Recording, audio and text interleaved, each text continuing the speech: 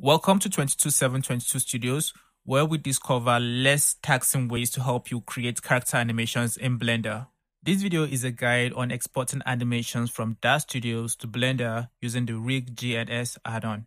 Rig-GNS add-on is a Blender add-on for rigging Genesis figures from DAZ in Blender and animating them with animations from Mixamo or DAZ Studios.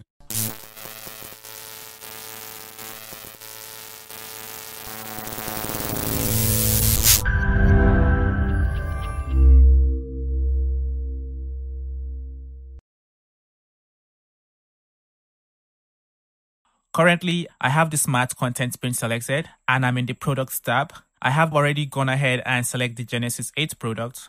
Now I'm going to load a Genesis 8 figure by double-clicking it. Now I'm going to go to Wardrobe and add a basic clothing to the figure. Now I will come to the Parameters pane and then come down to Mesh Resolution. I'm going to switch the resolution level from High Resolution to Base. I will do the same for the rest of the items here. Since this is just a demonstration, I will just go ahead and export the figure without adding hair or any additional accessory. Now I'm going to select File, then Export. I will create a folder, call it Rig-GNS Tutorial. Double click to open it. I will name this file Genesis 8 Female. Remember to change the save type to Autodesk FBX and then click Save.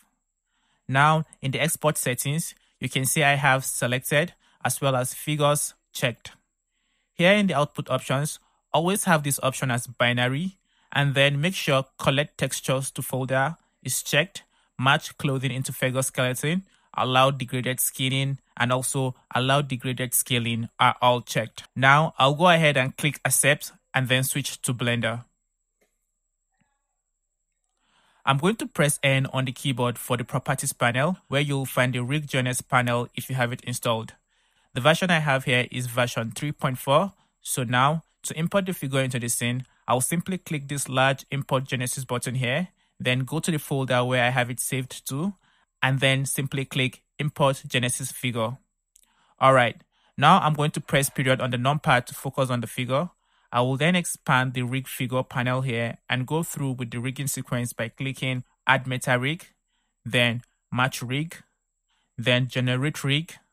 This will take some seconds. Now I'm going to click Rig Figure. Alright, so now we have the figure fully rigged. Let me quickly demonstrate that. So here is the hand IK bone. I can move this around. Let me enable some of the face bones. Move the lips. Open the mouth. I like to use the gizmo to move the bones. I also prefer having the orientation as normal.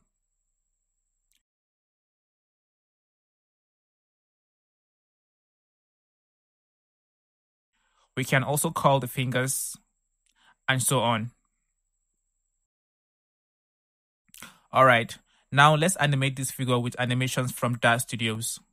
So going back to DAZ, in the Smart Content pane, I will select the Animations tab here. Alright, so this here is a DAZ animation. I will double click to load that to the figure. Now I'm going to come over to this tab where it says Pose and Animate because that's where the timeline is. Here is the main timeline and here is another timeline which is called Animate Light. This is where you will find animations added to the figure, which is right here. Now I'm just going to bake the animation to the main timeline by clicking on an empty spot on this bar and then click Bake to Studio Keyframes and then click Yes. Once that is done, you will see a green and blue bar appears down here. Now I'm going to switch to the timeline. These are the keyframes here, and since I'm working with 24 frames per second in Blender, I'm going to also change the FPS here to 24. This shortens the length of the animation. It can really save us some rendering time if you plan on rendering the animation. Alright, now I'm going to make sure the figure is selected and then I'll go to File and then Export. I'm going to call these Dancing. For animations, you always want to have the save type as BioVision, BVH. Now I'll simply click Save and then hit Accept without altering these settings. Alright, so now I'm going to go back to Blender. To import the animation, I will of course return to the Rig-GNS panel. I'm going to collapse these panels. and then expand the animation panel. Here are the import buttons. There are two of them. The one with the Mixamo logo is for importing animation from Mixamo, and the other one, which has the DAZ logo, is of course for importing animations from DAZ. So I will go ahead and click that of DAZ, locate the folder again, select the dancing animation we just exported from DAZ, and then click Import DAZ BVH. Once the animation is imported, you'll find the armature in the scene. When I hit play, we can preview the dancing animation. Now I'm going to come over here in the Animations tab and click Bind. Now when I hit play, we shall see the figure copying the animation. Let me quickly change the viewport shading to texture. One interesting thing we can do with this add-on is adjust the animation of some of the bones in this list. To do that, simply select the bone in the list and then click the Adjust button and then drag up or down.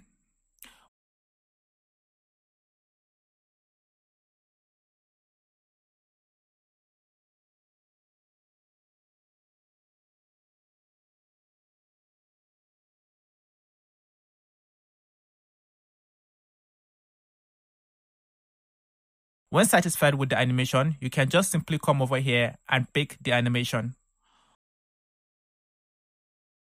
Once the animation is baked, you're going to have it added to your list of actions. So now I'm going to rename it to dancing. Always remember to rename your animations after baking it. The animation can be disabled after baking it by clicking the remove button here. And the reset button here resets the figure back to its original pose. If you're enjoying this video so far, kindly give it a thumbs up. It really helps my channel and I really appreciate it so much. Now let's import another Genesis figure into the scene. But first, I'm going to select this rig and then press G to move it to the side, and that's to make room for the next Genesis figure. Now I'll go back to DAZ. With the figure selected in the scene pane, I'm going to right click and then delete the Genesis figure. Now I'm going to load a Genesis 3 figure this time around. I'm going to also add some clothing to the figure and also reduce the resolution level as we did for the last figure. I will now go to File, Export. Remember to change the save type to Autodesk FBX. I will name this Genesis 3 Female and then Save. And then finally click Export with the same settings as before. Alright, let's go back to Blender again. Expand this first tab, then select Import Genesis button. Select Genesis 3 Female here and then Import. I'm going to expand the Rig Figure tab and go through the rigging sequence once again. Okay, so while this is processing, I'm going to go back to DAZ to quickly export an animation for this figure. I'm going to load this progressive walk animation, then go to Animate Light. Here's the animation.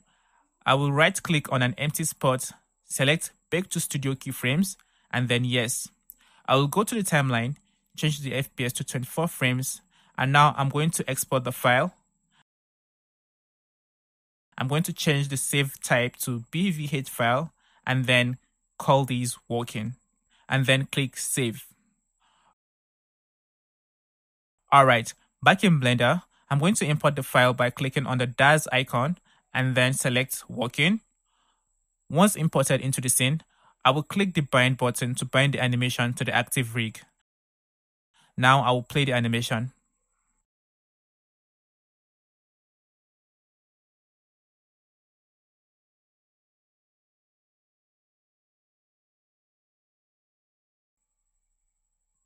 We can import the same animation again and bind it to the other rig.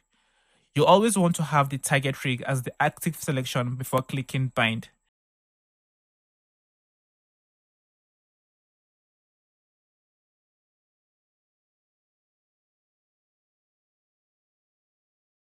The animation can be removed by clicking on the Remove button here. The Rig-GNS add-on is compatible with Genesis 8.1 figures, Genesis 8 figures, and also Genesis 3 figures. The add-on recognizes animations from all these figures, including animations from Genesis 2 figures. So back in DAZ, I'm going to load a Genesis 2 figure to prove this to you.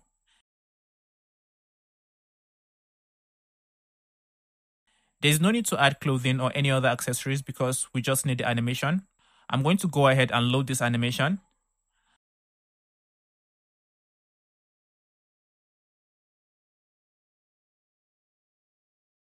The length of the animation can be reduced here. I'm going to reduce this to 150 frames and then export it.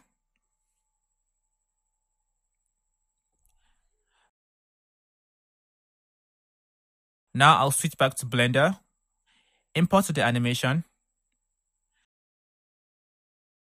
select the target rig, and then click Bind.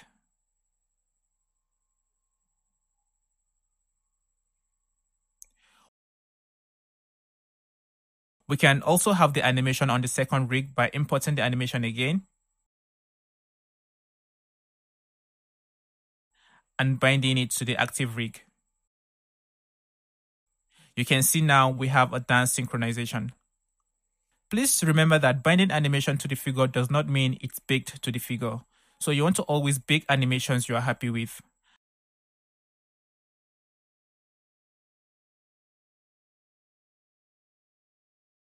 And after baking the animation, you can use the adjust position button here to adjust the rig's position within the scene without moving the root bone unnecessarily by simply clicking and dragging around to place the rig in a preferred position. This is especially useful when you are working with several animations, where in one animation, the figure walks away from the center of the world, and in the next animation that follows, the character is back to the center. With the adjust position button, the figure can easily be moved to the point where the last animation ended so that the animation continues from one animation into the next seamlessly. If you would like to learn more on using the Rig-GNS add-on or how to animate multiple figures in the same scene using several animations from Mixamo or DAZ Studios, I actually did a video on that, and there's a link to that in the description. I have also placed a link to where you can get the Rig-GNS add-on or the user guide where you can learn more about it. Please feel free to leave your thoughts, questions, or suggestions in the comment section. I really hope you found this video helpful, and I hope you'll consider using the add-on for your project. If you would like to see more videos like this, including tips and tutorials on character animations and modeling, please subscribe to the channel. Thank you so much for watching. See you soon.